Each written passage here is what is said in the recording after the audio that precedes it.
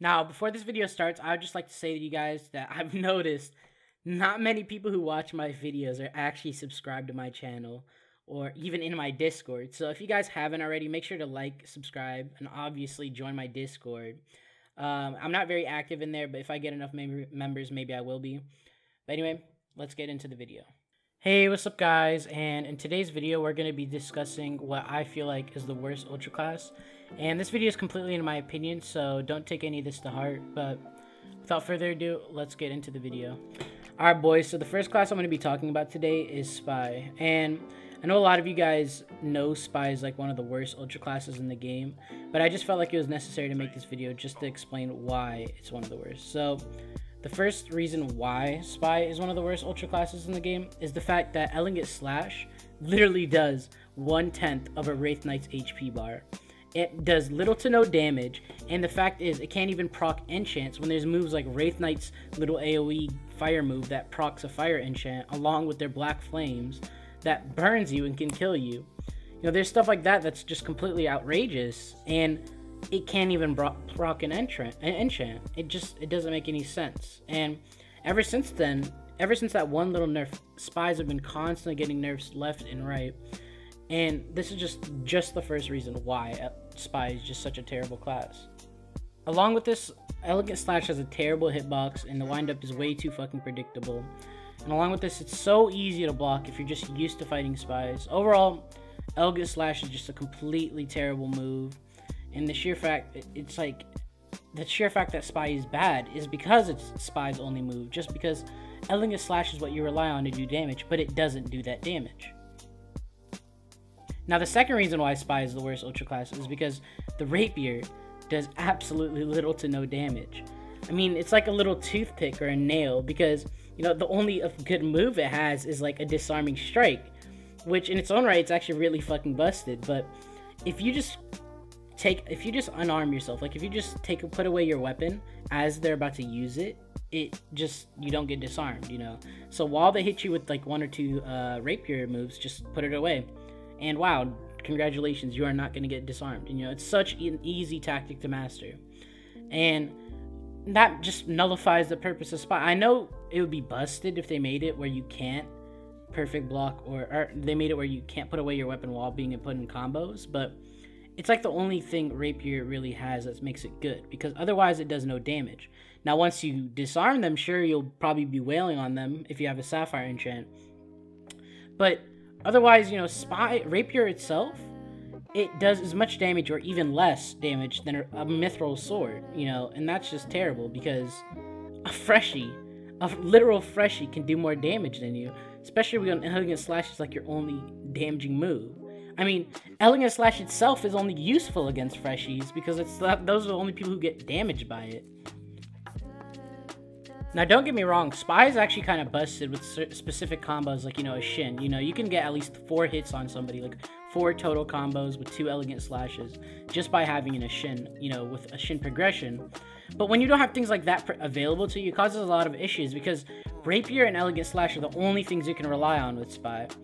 And it makes it absolutely, you know, dog shit, because if those are your only 2 things that you can rely on, of course people are going to turn towards Tomeless, because those 2 things are complete garbage against Ultra classes.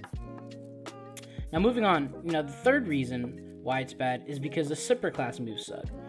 And I'm pretty sure a lot of you guys didn't see this one coming, but if you really look back at the Super class Spy, they don't have a single offensive move. Now, some of you may think, oh, well, Interrogation is... No, because with Interrogation, you can't use it on somebody when they're in combat.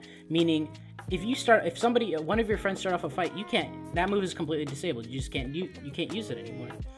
And I'm pretty sure they also made it where you can't even use Wraith anymore while interrogating somebody, making it almost 100% useless. And on top of that, I'm pretty sure you can't even corner Ignis with Interrogate anymore. And, you know, that was the only good combination it had. So overall, Interrogation's just completely gutted and makes the Super class completely useless.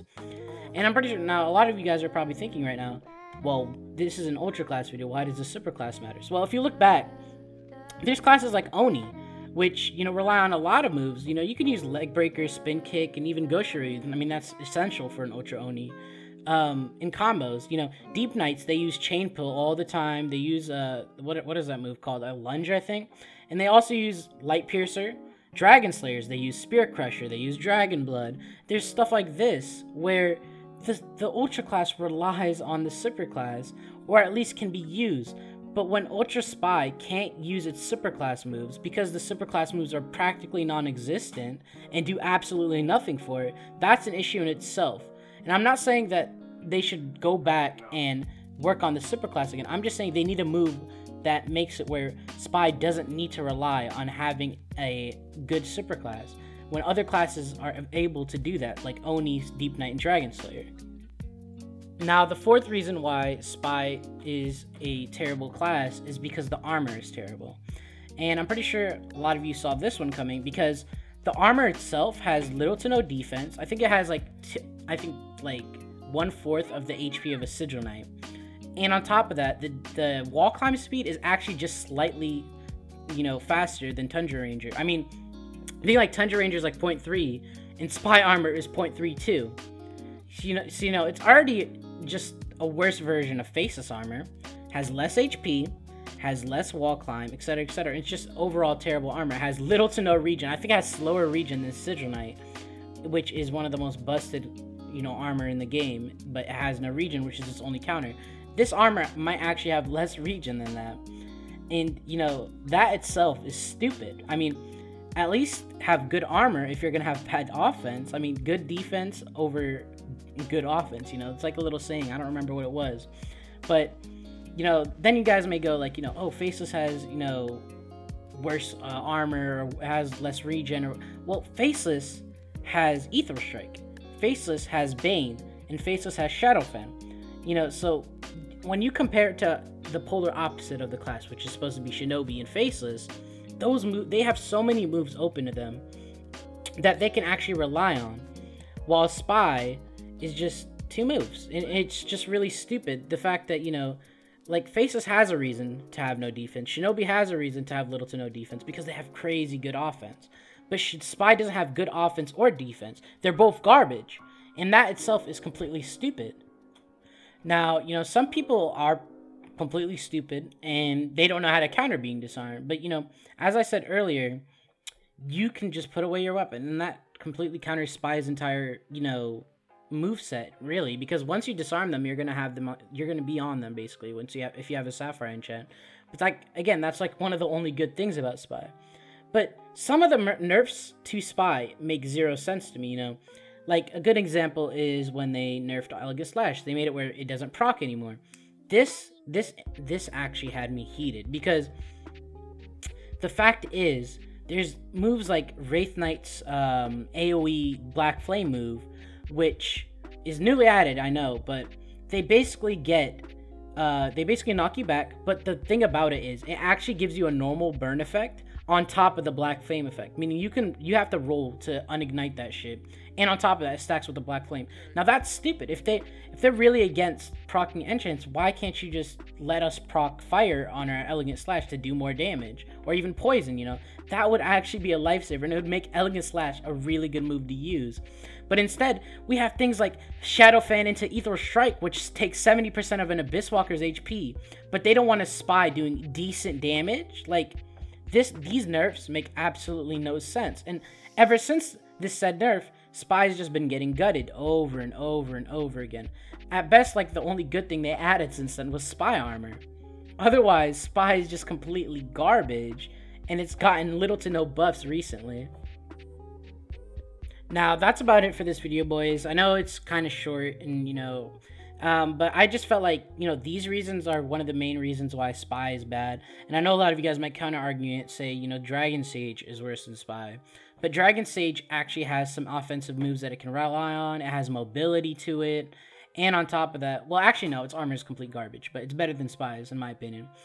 And, you know, so I genuinely can't really think of a single class that's worse than Spy. And the previous contester for me was Wraith Knight. I always thought Wraith Knight was pretty bad. But once they added this new move, my opinion on that has completely changed. So that's why I'm just deeming Spy one of the worst ultra classes in the game. And it's completely my opinion. Some of you guys may agree, some of you guys may disagree. But either way, you know, leave that in the comments, what you think is the worst ultra. Give a reason to it. Don't just be like, yeah, you're stupid, Oni's the worst, XD. Like, that's just a dumb reason. But anyway, that's it for this video, boys. Make sure to like, subscribe, and comment. Anyway, peace out.